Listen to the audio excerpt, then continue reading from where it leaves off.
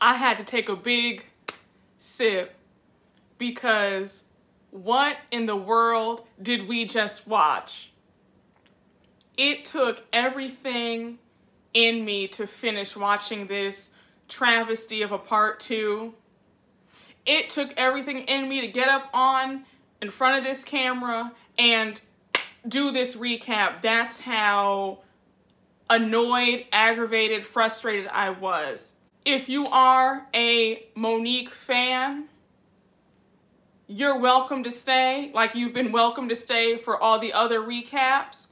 I'm just going to let you know that I will be going in on your girl who happens to be a sociopath, because that's what we saw tonight. There is going to be some raised voices. You might be upset because what we saw on this part 2 was a clear sign of a woman who is void of any emotions, any accountability for her wrongdoings.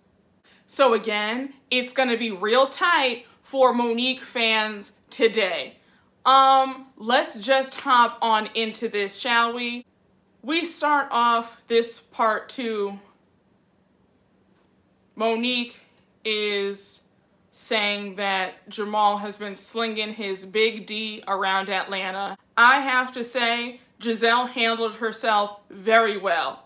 If she was rattled, she refused to let them see it.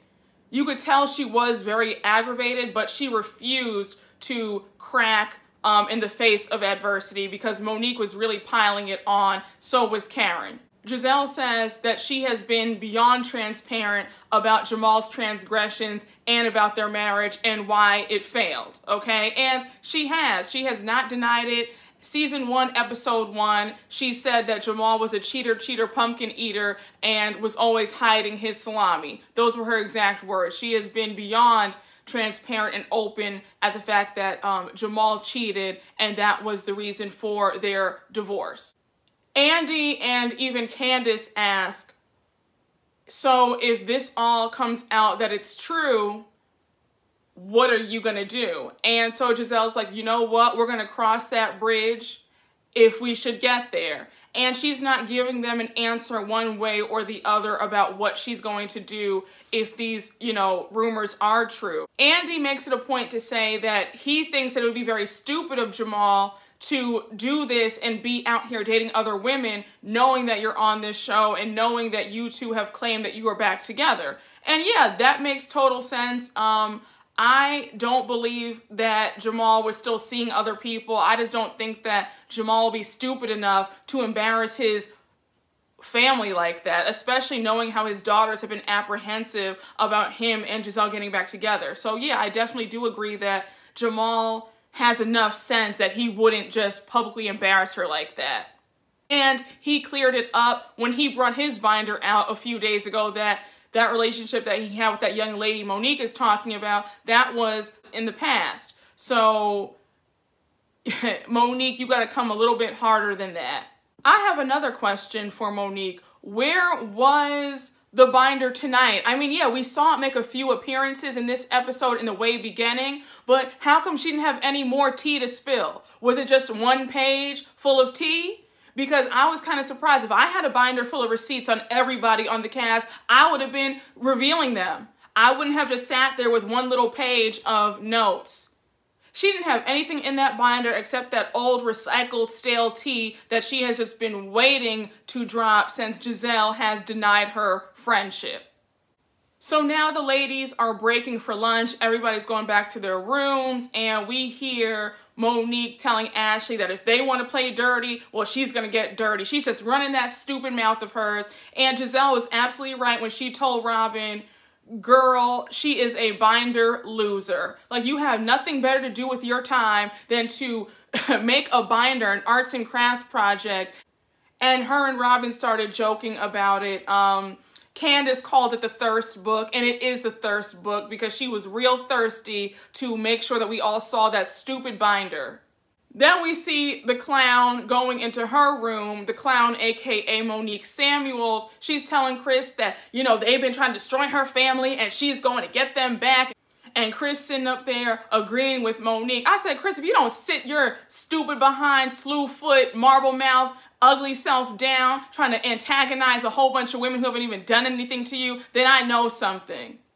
So now lunchtime is over and the ladies are back. They are waiting for Robin. They're all making jokes about how Robin is always late. Robin finally gets back, and now we are on the Ashley portion of this reunion.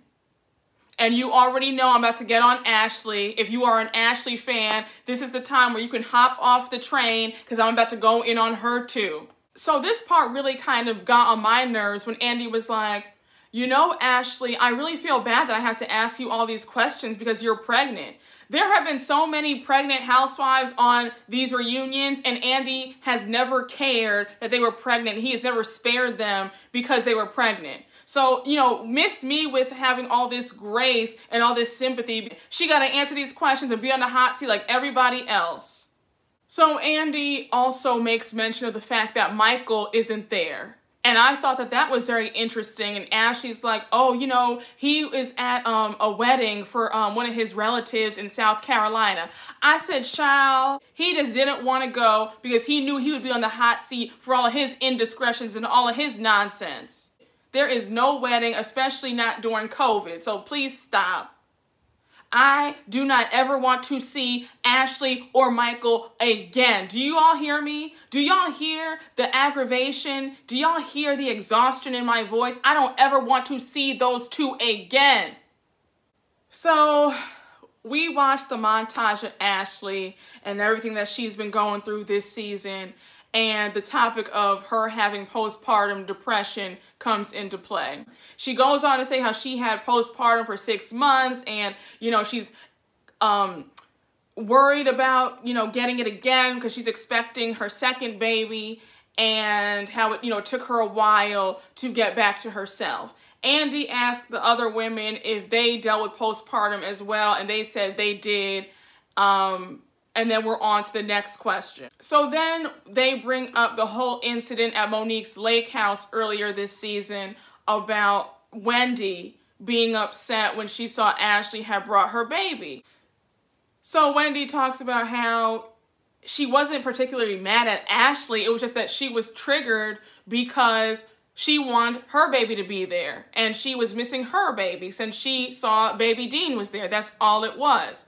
And you could tell that Ashley's kind of not pleased with that answer. It was like, girl, all the nasty stuff that fly out of your mouth. So now we're at the part when we get to Michael and his big indiscretion with that woman at the hotel. The way Andy didn't press Ashley more about this really got on my nerves. She got off very easy, in my opinion. She was just saying that, you know, Michael and that woman did not sleep together. I said, girl, that's just a bold-faced lie. I said, you're going to sit up here and play on people's intelligence like this? So then Andy is asking Ashley what she's going to do if Michael should ever have another indiscretion again. And she says, I will divorce him if he does it again. She also says that it was easy to forgive Michael because when they were separated, remember when they were separated like season 2 or season 3? She said that while they were separated, she had a few indiscretions of her own and that she was having fun with other people as well, and Michael forgave her and they worked through it. I said, how is Michael forgiving you while you guys were separated? Because you know good and well that when you guys were separated, Michael was out there laying it low and spreading it wide with Lottie, Dottie, everybody. And on top of that, he kicked you out of the condo. When Andy asked if their marriage was open, she was like, no, our marriage isn't open. It's just that, you know, in the past, when me and Michael have been attracted to the same person, we just acted on it and slept with the person together. And then she makes sure to clarify that Michael isn't gay. He's only attracted to women. I said, okay, sweetheart, if that's what you want to believe, then I guess we'll go with it, but okay. So Andy asked a few more questions. He asked her if Katie Ross and her ever had sex, because Katie Ross said in a recent interview that she had sex with one of the Housewives of Potomac. and they show a clip of them when they were like naked with the tassels on, like season 1. And Ashley's like, no, that's not true at all, because, you know, Katie said that we had sex in a garage. I don't even have a garage. I live in a condo. I'm like, girl, y'all could have been at an Airbnb with a garage. Like, I don't know why you're playing dumb. Don't you have a garage at your beach house in Delaware? So you could have been having sex there. I don't necessarily believe it. I think that her and Katie did hook up or do something. More power to them, but it's like, why lie? So before we are done with the Ashley portion, Andy brings up the clip that is floating around, and that is of Michael grabbing another producer's ass from season 1 at Charisse's 50th birthday party. Remember that episode? So we can clearly see that Michael is squeezing, and the guy kind of like, you know, jumps. He's kind of startled. And the way that Ashley ducked and dodged and was trying to weasel her way out of this was hilarious to me. It is clear as day that he did something wrong and that the producer was uncomfortable. And this woman gonna sit up here on national TV, look Andy Cohen in his eyes, and just out and out lie. So Ashley says that the producer was calling Michael Zaddy and he was really flirtatious with Michael. I said, let me tell you something right now. No human being on this earth is physically or sexually attracted to Michael Darby, okay? That producer was not flirting with that man, and he needs to stop it. Ashley, you would just tell she was lying. It was just like, girl, you are just going to sit up here and just lie to the bitter end, huh? So Candiace was jumping in, and Candiace was like, girl, like, stop it. Like, your husband's a creep. He did it. And she was getting mad, like, he did not do anything wrong. Robin and Giselle confirm that this is what they were talking about last year. And so Ashley's getting upset. Well, you know, that can't be because the producer was laughing and he liked it. And they're just kind of like, no, like, girl, he clearly told us and he told everybody on the staff that he was very uncomfortable by Michael and Michael's advances. Andy then confirms what he heard. And he's like, yeah, the producer said that he was not pleased and he did not like when Michael touched him. So Ashley's sitting up there just looking like the true fool that she is.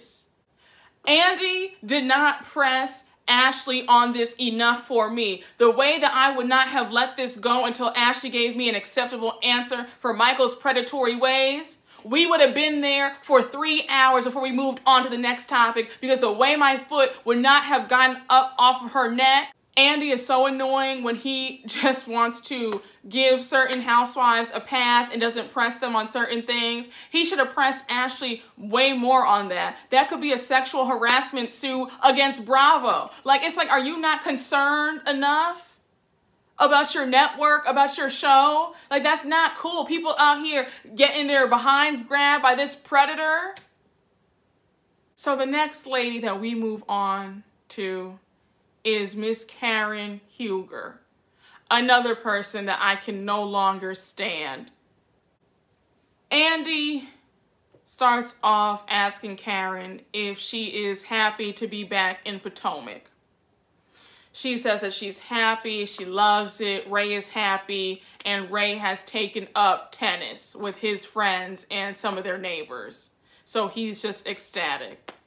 Then Andy goes on to ask Karen about her time in Surrey, Virginia, and she just says that, you know, it was nice being back. Giselle chimes in at this point and says that it was nice to see Karen as herself. It was like the first time that she had seen Karen just like herself and like normal and not all this foolishness and pomp and circumstance. Ashley says the same thing, that it was nice to see Karen not with all of the grand dame and not all that pretentious stuff that she does when the cameras are usually on. They really pressed Karen for about a good 5-10 minutes about her attitude in general.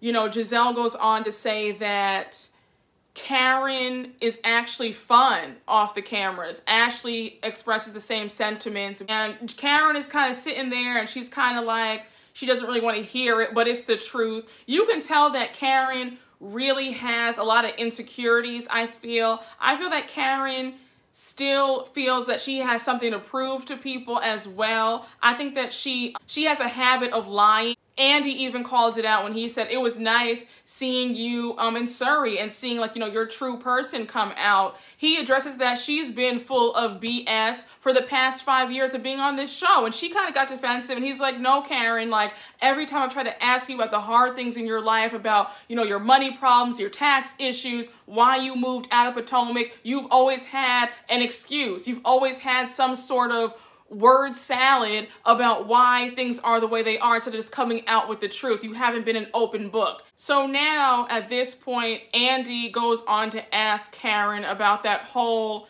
drunk moment that she had when she was with Candiace and Wendy at Monique's lake house, and how she was letting the truth fly about how she wants her money back from Ray, how she supported him through his tax woes. And then before she can answer, Robin interrupts and is like, Karen, how come when I asked you about the whole fireball moment and how you got drunk that night, you didn't want to answer me, you were dismissive? And she's like, I wasn't dismissive, I was just hung over. It's like, see, you can never just be truthful about anything. All you could have said was, you know what, Robin, you're right, I was dismissive, I'm sorry, whatever. Karen has a very funny relationship with the truth, even with the little things. It drives me nuts.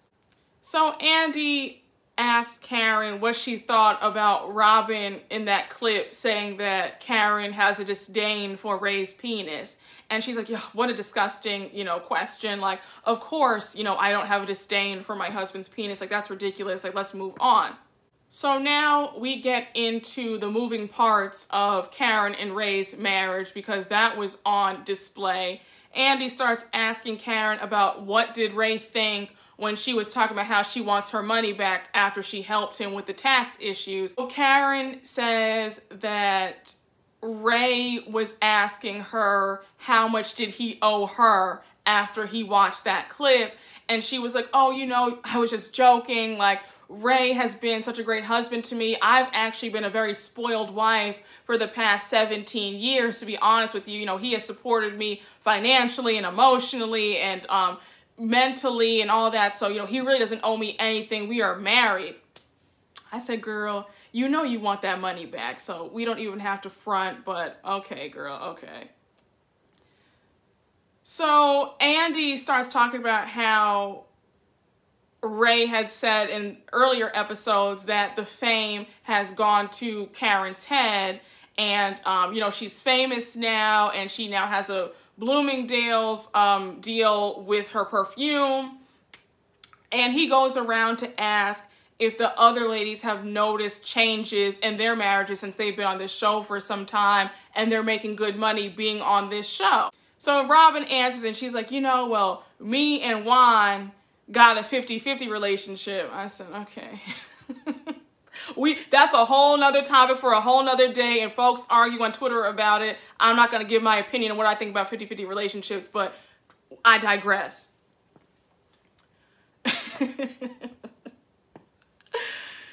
So she's like, I never want to emasculate Juan. I never want him to feel bad since I'm on this show. So of course Monique has to interject, and she says, this little check that I'm making from Bravo is nothing compared to the money that my husband brings in, because he's still bringing in that coin. So Andy is like, you mean what he used to make? And she's like, no, he's still bringing in the same checks that he was making when he was playing football. And she's talking about how his investment portfolio is just doing amazing. All I have to say about that is time will tell, and we shall see. And I'm gonna leave it at that. So now there's a little break in the conversation, and you hear Monique say, you hear Candiace taking little shots at me? I was like, girl, shut the entire F up. When I tell you I have never wanted to jump through a TV screen, like, it took everything in me to finish watching this reunion, y'all. Like, even doing this recap, I'm only doing this for y'all because this is painful. This is painful. We're going to finish getting through this, okay? So we are at the Monique portion of this reunion. Andy starts it off light and fun, and he talks about Monique's annoying, stupid bird that has not made her any more interesting at all. Then Andy addresses T'Challa flying away, and they show the video clip of Monique crying in her car trying to find T'Challa. So Andy cites this really funny Vulture article that was circulating around when Monique's bird had mysteriously disappeared. And he's like, well, this Vulture article claims that it's actually impossible for your type of bird to fly away and then to come back. And Candiace is like, that bird did not fly anywhere. I am definitely in agreement with Candiace. I believe that Monique did that little stunt for attention. Andy brings up their time at the lake house and how when they were playing that couples game, Chris made that really crass and tasteless joke about Monique giving him oral sex. And Monique was like, I'm not offended. I was not offended by that. That was just really funny. You know, my husband is a whole clown. I said, you got that right. You are married to a clown, and you're a clown too. Two clowns together. Two clowns who need to be in the circus, but I digress. So she's trying to laugh it off. Candiace is like, I was disgusted when I saw that. Monique quips, you know, your husband said that you were bipolar. And Candiace, as always, brings it on home with a TKO and says, and that's why your husband told national TV that you were a concubine, and Monique has nothing to say. I said, Candiace, you better get her, please. So you already know that we gotta talk about this infamous plot with Monique, the trainer, and Chase's paternity. Monique is adamant that Giselle was discussing this plot. Giselle is like, we were not discussing the plot. The only thing I said on TV was the rumor because the producer asked me. But we were not discussing the plot. Giselle also lets it be known that this is a rumor that has been circulating around the DMV for years now. Giselle also lets it be known that everybody knew about this and it was never brought to national TV. The only thing that was brought up on air was when Giselle said in her confessional, episode 2 of this season, that the rumor was Monique was fooling around with her trainer and Big Boy found out about it. That was all Giselle said. Andy even co-signed what Giselle said and said, Giselle is right. This rumor was never brought to air. Monique sounded like such an idiot when she said, well, y'all can just believe what y'all want. It's not about believing what you want. We all saw with our own eyes that this rumor was never brought to air. How are you angry at somebody when the rumor was never brought on air? Giselle was right when she said, yes, we did talk about this whole rumor and all this foolishness behind the scenes, but we never brought it on air. She was right. People do gossip, people do talk. Giselle was clear that she was not running around town spreading this rumor either. It was already around town for 2 years. Monique, you even said it on your IG Live that you had heard about this rumor circulating around town for over 2 years, and you chose to do nothing about it. So for you to try to expose Giselle and be upset with her, you are absolutely insane. If you were so angry about this rumor, and if Giselle was allegedly trying to spread it around town, then why were you trying to befriend her seasons 3, 4, and 5? Your logic and the math doesn't make sense. It doesn't add up. Your timeline of events doesn't make sense. No Monique fan has been able to answer that simple question that how come y'all's fave was still trying to befriend Giselle even though she knew about this rumor circulating for 2 years and supposedly knew that Giselle was going around spreading it. Y'all have yet to answer that question because y'all just want to stand for her so bad that you are just devoid of all logic and reason. Another hole in Monique's story. If you were so angry about this rumor, why didn't you go upside Gigi's head? Why didn't you confront her? If you claim that Gigi, your ex-best friend who we saw film a few scenes in season 2, started this rumor and went around to your castmates and told them this and tried to feed it to everybody in the DMV, then why didn't you go upside her head? It's not making sense. If I knew that somebody was spreading around a crazy rumor that I claimed wasn't true, I would go directly to the source and confront them about it and tell them to stop. Why are you attacking everybody else except Gigi? Let's start there. Because you guys refuse to address the real issue. Let's get to the root of the matter. If you are so angry, why are you hitting Candiace? Why are you trying to expose Giselle? Why are you running out of the room when Charisse comes in if she was also a part of the plan? We watched the montage of the buildup between Monique and Candiace. A viewer's question that Andy reads is, Monique, if you were so angry at Charisse, then why were you hugged up with Charisse at Ashley's baby shower months before filming? Monique says, now this is a bold-faced lie. Monique says, I did not speak to her the whole time there. I just was in that picture because we had to take a picture together.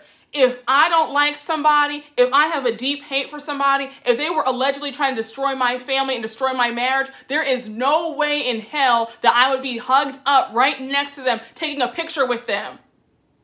So your story's not making sense because if you were in the picture with her, you would have been on the other side, but you're right next to her, hugged up with your arm around her. Charisse is not even a cast member, so you're not even contractually obligated to take a picture with her, so your excuse is absolute BS. I don't believe it whatsoever. Monique, you just continue to lie and lie and lie some more. It is so crazy. And Robin was right when she told you, you know, you shouldn't even let Charisse have all this power over you, and you shouldn't. You so big and bad with everybody else, but you not big and bad with Charisse. Charisse is from Southeast DC. She would have worn you all the way out, and you know it. And that's why you ran out of the room like a bat out of hell when she was at Ashley's Sip and See. I really can't stand people like you. You're just a coward. You just pick on people that you feel that you can just beat on. Because you think that Candiace is a weak link. You think she's an easy target. That's the only reason why you went after her. You're a coward and you're a loser. So they bring up Candiace's anniversary party where she invited Charisse as well.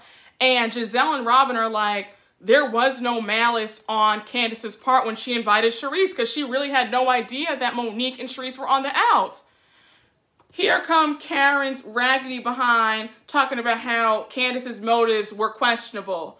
When I tell you I am just officially over Karen. So then we talk about the whole fire pit moment and why was Monique so annoyed with Candiace for not coming out. So Monique comes up with a convoluted answer to that. Well, you know, because when I saw it back, I was like, yeah, you overreacted, but it was just a buildup. It was just a buildup. I was like, Candiace wasn't even the only one who wasn't there for the fire pit. Ashley and Giselle were also not there at the fire pit, so why were you only angry at Candiace? Let me tell you something right now. Monique had her claws set on Candiace the entire time. She is angry about that messed up marriage to that big slew-footed man, and she is angry about just a lot of things. She's angry that she's not Gizelle's friend. She is just so angry and has so much rage in her. She wanted to take her anger out on Candiace, and she had her eyes set on Candiace this entire season. She was always planning to get Candiace in some way, shape, or form. She is just laser focused on Candiace for some reason. Whatever Candiace did, she was going to find fault in it just for whatever she did. When Candiace tried to disengage from their argument at her lake house, she was angry at that. Candiace couldn't win either way. It was like, it was just set up for her to just lose. We get into this assault because Monique assaulted Candiace. Let's just keep it real. That was not a fight. That was an assault. Monique says, I just need to figure out what she did to me to make me snap. I'm already like, this girl is a psychopath. Candiace is, you could just tell Candiace is just livid. She's just sitting there quiet. You know, she's just, you already know she's gonna cry, and I'll be crying too, because like the way I wanted to just give her the biggest hug, because I just felt so bad for her. Monique says, now she says this on national TV, knowing that we've already seen the footage, knowing that we saw what happened, knowing that we all have working eyes. So Monique says that she just blacked out because Candiace started it and put her hand under her chin. Now, mind you, Monique started playing and flipping her hair, did she not? She did that first. Candiace didn't even touch her chin. She did that. It didn't even come near her chin. Robin and Gizelle and the rest of the ladies are like, that did not happen at all. Like, she did not even touch your chin. She didn't come near your chin. When Monique was trying to say that she thought Candiace pushed her first, girl, how could somebody push you when they're directly in front of you? And then when they cleared up the whole thing about Gizelle's hand being on her shoulder, and Gizelle was like, girl, I did not push you. I was actually trying to stop you. That's why my hand was on your shoulder. And she was just trying to keep making excuses about that. She just can't help herself. I said Monique lives in an alternate reality. That woman refuses to take accountability for her piss poor actions. Monique then says that she threw the glass at her first, and they're all like, Monique, Earth to Monique, are we living in the same planet? That did not happen, my dear. She did not throw that glass at you first. So then she says, well, because my tooth was busted, and when I went to my doctor, I can show you the dental records. They're all like, that's not necessary, girl. She did not throw the drink at you first. She didn't throw a glass at you. That Candiace has a broken glass in her hand because you have been banging her head on the table, and she, couldn't even release the glass. Monique is sitting up there just lying and adamant at her version of events, which is an out-and-out lie. So Andy is like, but you said that you were going to finish her off after the fight. And for every point that Andy made, she had an excuse to justify why she did it. She was like, well, I said, hey, I might as well finish her off if I'm going to be fired. Monique says, I had all the ladies over to meet up with them to just explain what happened, and because I was just glad that nobody got hurt. And everybody's kind of like, nobody got hurt. Candiace got hurt.